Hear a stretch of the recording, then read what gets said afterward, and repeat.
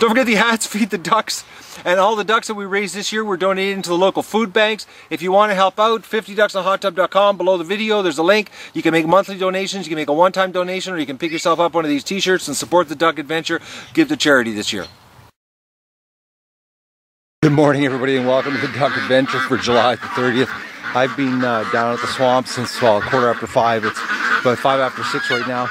Not a sign of anything down there. I took the rifle down this time and I sat there in total silence and absolutely nothing. Not even very many birds actually this morning. Lots of mosquitoes, but nothing, absolutely nothing. So if there's something swimming down there that's attacking the ducks, it's doing it during the day. I did a little more research last night, and they like old beaver houses and old muskrat houses. Now there is an old beaver house back there, so I got to go down there with the canoe to go down. I gotta check the old beaver house out.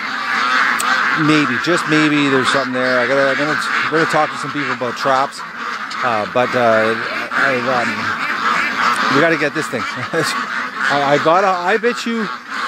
Something tells me that it's a mink.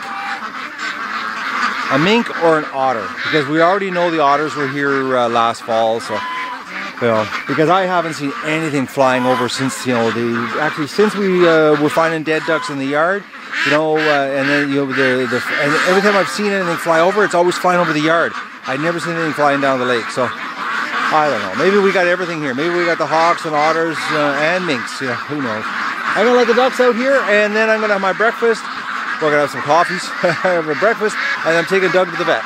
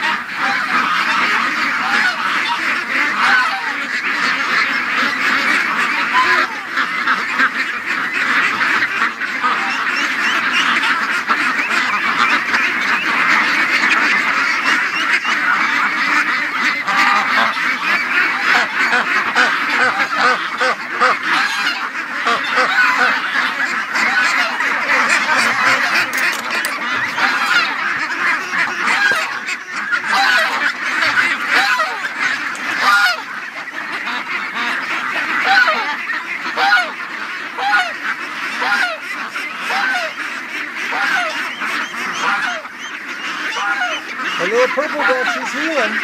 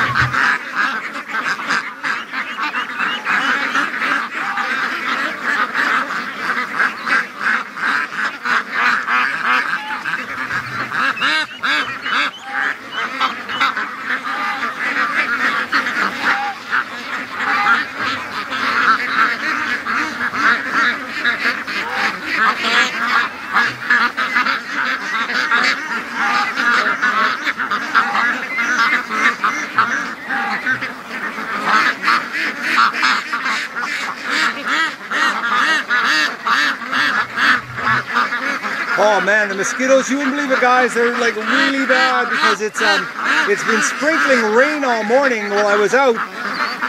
So the humidity right now is really high. So the mosquitoes are like, it's unbelievable. All the shaking in the camera is me dealing with mosquitoes.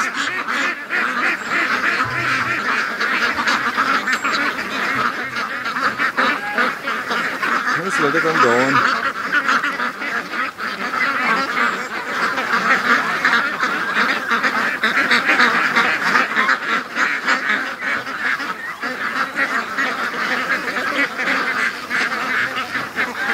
That's a mess of ducks going to the lake.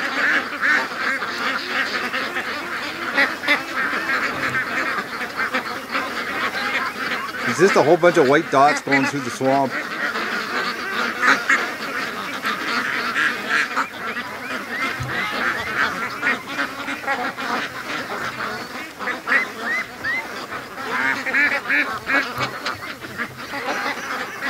And all the little ones are veering off to the right. They're staying at the creek.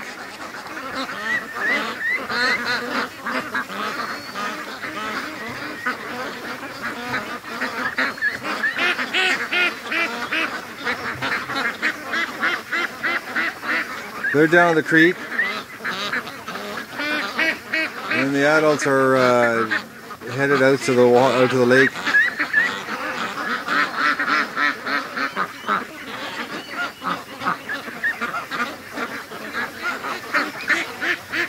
Well guys, I gotta get a coffee into me. I've been up like far too long without any caffeine. And honestly, I'm really irritated because I was getting eaten alive by a lot of mosquitoes. And I was down there in the dock and I wasn't even really thinking about what I was doing because I gotta take Doug, and Doug this morning is breathing bad. Yesterday he had a lot of flapping sounds every time he would inhale and exhale. And today he was laying on the kitchen floor this morning when I came downstairs, and he was doing the same thing. So I don't know. The vet, I know when I talk to the vet, he's worried because it's something that he's never had to deal with. So I'm hoping today I hope there's an improvement, but honestly I don't think so, because I know even I was in the garage yesterday and Doug was laying on the cold cement floor while I was working, and he was doing I could hear, I was sitting at the bench and he was about 10-12 feet from me and I could hear his breathing. So I don't know, I'm worried about the guy. It's this is like 2 weeks since we took him to the vet. It's been 2 weeks, it's been almost 20 days since the porcupine. So this is not normal with a dog, to have a porcupine still bother them this many days after an encounter.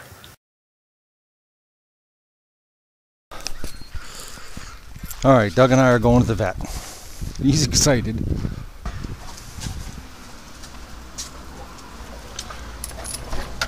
Come on. Stay.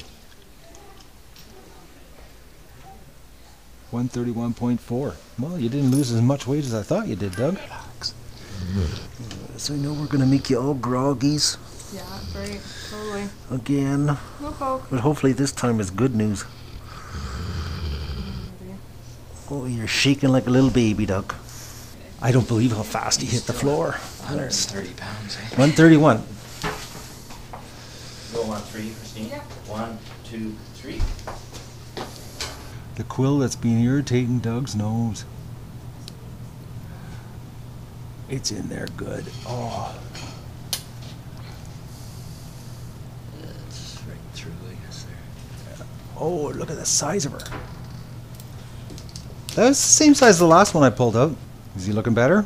Oh, he's looking better, but we're not. We're not there yet? We're not there yet.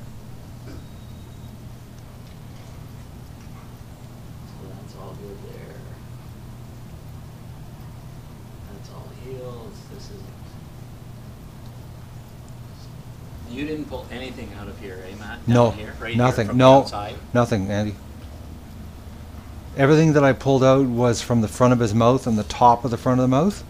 There was one that I pulled out the roof of his mouth near his back molars. That was it.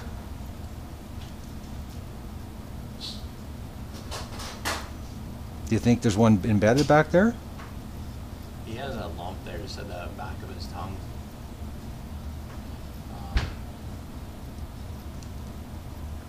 And you know, there's just no tips, nothing there. But all of his epiglottis, his larynx, everything, access into his trachea, esophagus, soft palate is all healed. So we're down to one lump that's the size of maybe a quarter to a loonie in diameter. Well, that's pretty big. Well, it's a lot smaller than what it used to be, for sure. So now it's a matter of, you know, What's in the lump? what's in the lump. So I'll poke it and see if there's an abscess in there, what's going on in it.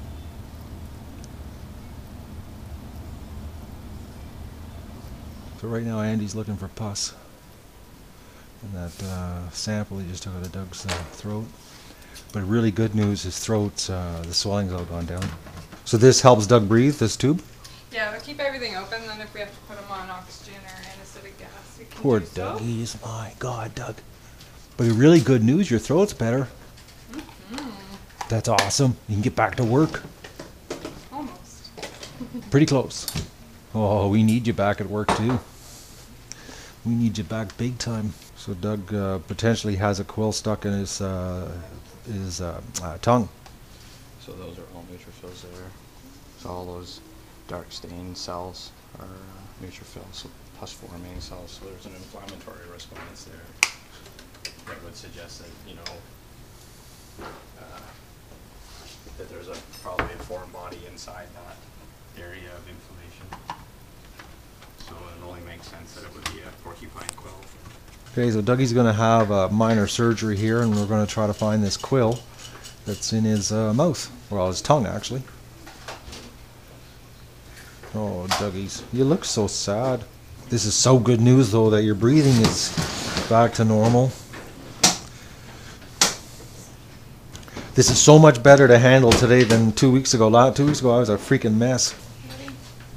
All right, Dougie's. Oh, you're still pretty heavy. Oh yeah. Yeah. Even more so than this ago. Yeah, 131 pounds of jello, eh? Yeah, exactly. Oh, I'm a vet assistant today. That's right. Put you to work.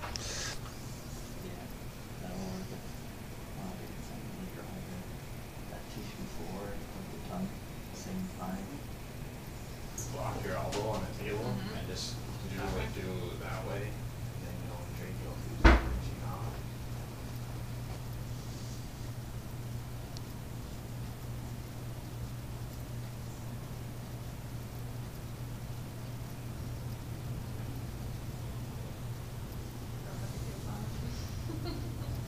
Alright guys, so what's happening here is they can't access the back of his tongue from inside, so he has to make an incision on Doug's neck to get access to this big lump that's at the base of his tongue, which Andy he's absolutely positive that there's a quill embedded inside Doug's tongue, and if we leave it we can end up having a lot bigger problems than this. Man, this is not fun watching this, guys.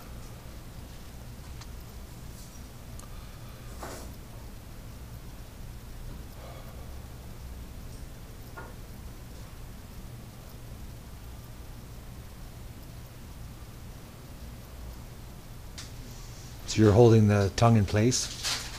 I'm holding the tongue, and then my index finger is actually forcing that abscess or that encysted tissue out towards Sarah, out through the incision. Okay.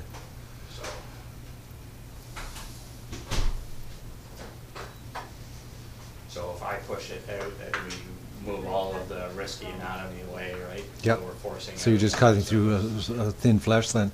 Yeah. It's still hard to watch. Yeah, you don't have to watch it, man. It's not for everybody, that's for sure.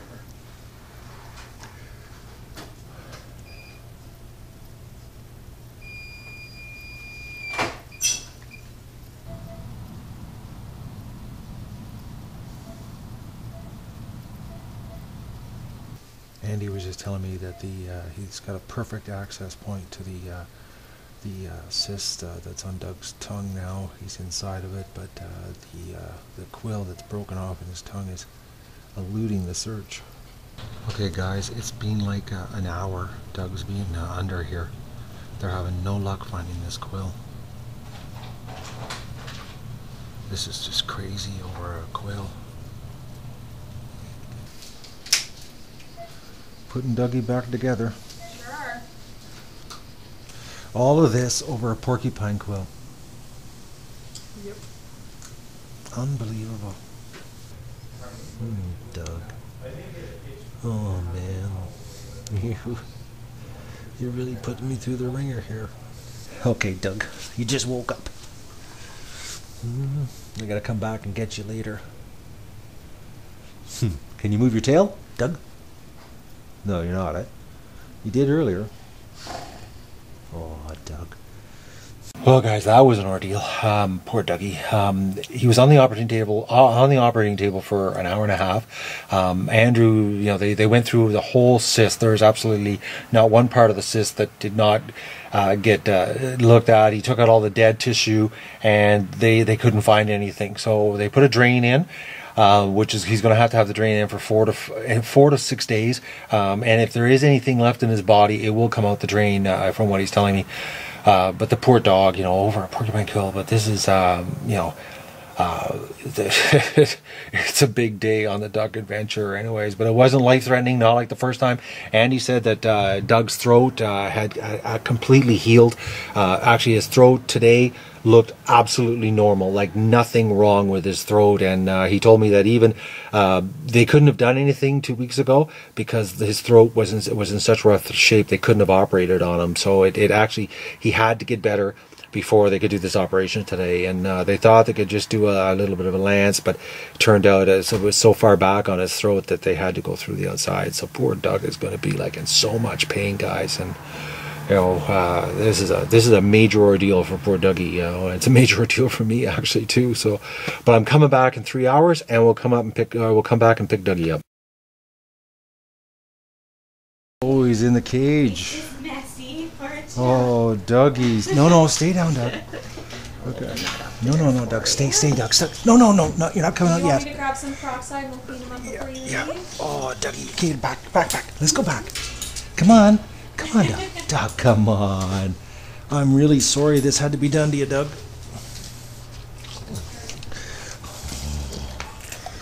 Oh, Dougie.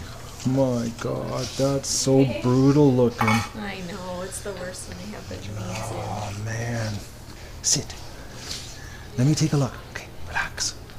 Oh, Dougie, that looks bad. Oh, man. What a nasty looking thing. Just gonna sleep behind you, my dear.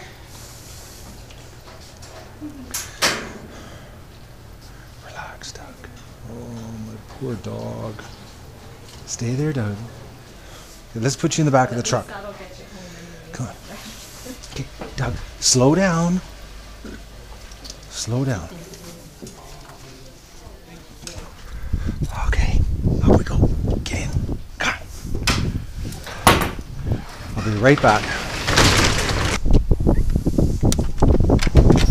Oh, Dougies. You're breaking the bank here, my friend. Oh, Doug's. Come on, let me in. Come on. In you go.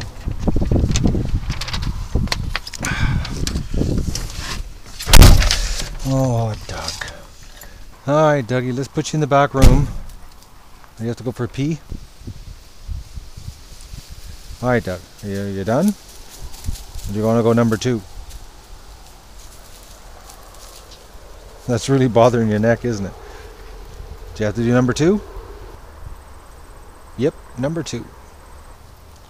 All right, let's put you in the house. We'll put you in the back room. And I'll take that off your neck. And then I got to come up with a loose old t-shirt around your neck for the dripping. Because for the next 4 days, come on, Doug. The next 4 days, you're going to be a dripping mess. Oh, guys, what a brutal day.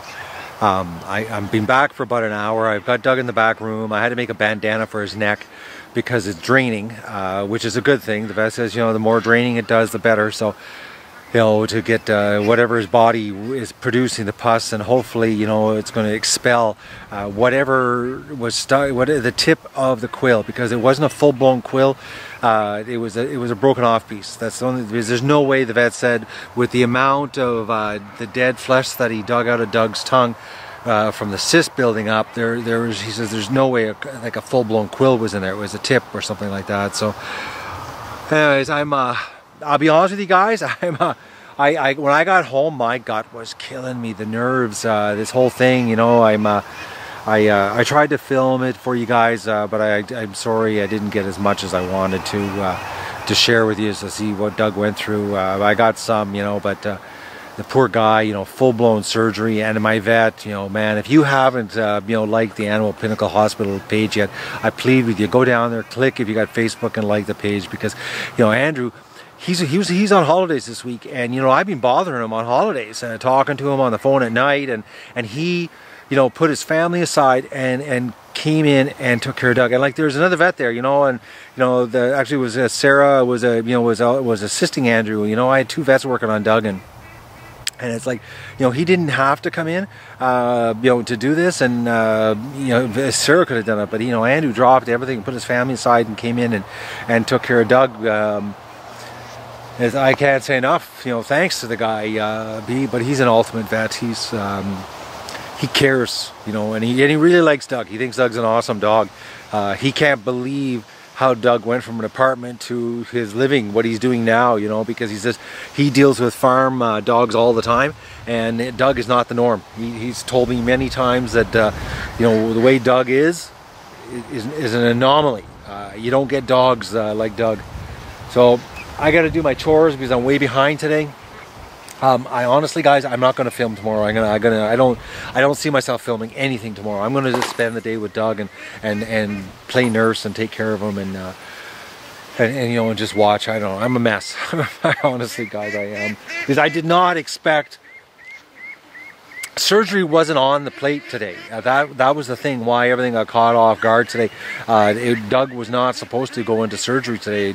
We were taking Doug in, you know, to have a quick scope, look down his throat, see how he was doing, and that's when Andrew discovered the giant cyst that was forming in Doug's tongue. You know, because his throat is perfect. Like Andrew was blown away how good his throat was today. But the cyst was an alarm. Because if we would have left it, he said, Matt, in 2 weeks you would have had to come back, and it would have been huge. It would have been a big deal. So today actually was minor surgery compared to what it could have been in 2 weeks. And the fact that, you know, anybody, you know, you're thinking that I should have had this done right off the start. The thing was, we didn't know there was a quill in his tongue, and his throat was too far damaged to do any operation. Like, Andrews could not have done a thing with him. He could not have operated the way Doug's throat was 2 weeks ago. So, you know, Doug needed the last 2 weeks to get his throat back to normal, which it is. Andrew said, like, the dog's throat looks perfect, so that means, you know, if it wasn't for the surgery, Doug would be running around the yard right now doing his job and maybe get a mink, you know, or save the ducks from whatever is going on here. So I'm going to do my duck chores. I'm not going to do much more filming, actually, guys. I'm going to go and take care of my dog, my buddy, and you know, and I thank you guys for caring and your private messages. I've been getting a lot of them, you know, and I'm sorry that I can't reply back because, you know, I got to take care of my dog. I think I have a hard decision to make here, guys, on handicap duck. I think something's seriously wrong upstairs. I just went into the barn. I'm doing the chores here, filling up the feeders. Went to the barn, and handicap duck was in the corner of the barn with its head stuck in the corner doing nothing. It's just like, you know, like I thought it was dead, actually. It wasn't dead, but unbelievably thirsty. The duck doesn't know enough to come outside and have a drink. Like, I put it in the water here, and I went and got the feed, and I've got the wheelbarrow. Like, I've been screwing around in the garage, back and forth getting feed. Now this duck has been in the water now for about 10 minutes. And then, like, I'm drinking like crazy. Like, it was sitting in the barn, dehydrating itself.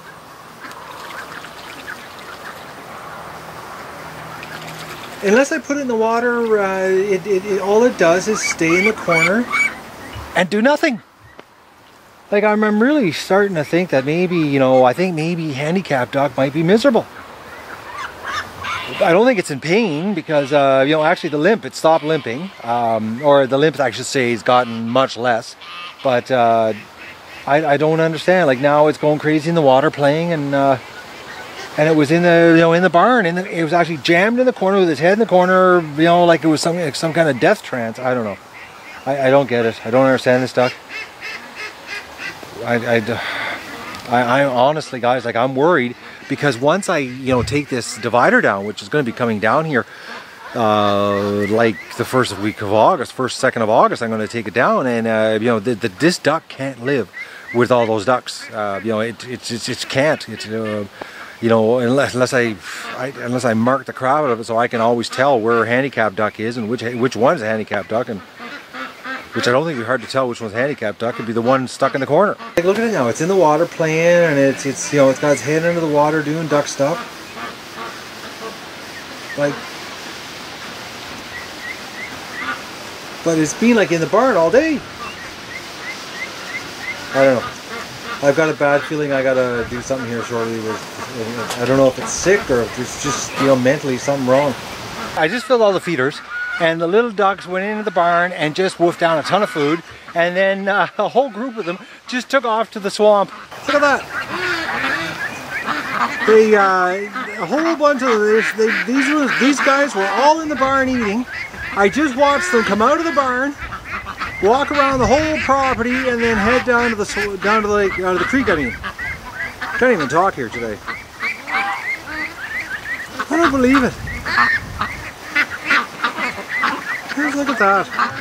Oh, sorry guys, deer fly is biting my head here.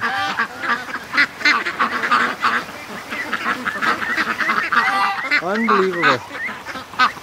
I went and got the camera. I had the camera hanging on the other side of the fence, so it took a while, and they had already made it down. But it was so funny because I filled up the feeder in the barn with the baby food, the crumble, and they all ran in there and just, you know, woofed down a whole bunch. I watched them. They were just woofing it down. And then they all just turned around and got up and headed out of the barn. And I was over here doing the water, and I look up, and they came around the other side of the barn and cut across the mud and went down in the water. Doug, you look so sad. I know, eh? This sucks what you're being put through. I've got, I'll just show you guys what it looks like here. That's it right there, guys. That's what's sticking out of his throat right now. I don't know if I'm getting a good view of that. There, yeah, there you go. That's what's coming out of Doug's throat. So he's pretty sad right now. I've got that t-shirt which I have to keep putting up so it catches the drip because it's a bit of a mess. Unfortunately, Doug is going to be generating a mess here for the next couple of days. I don't know how I'm going to do this. I think he might even have to sleep down here in the back room, which is going to just devastate him because he's dripping, and it's like this bandana thing is not working out.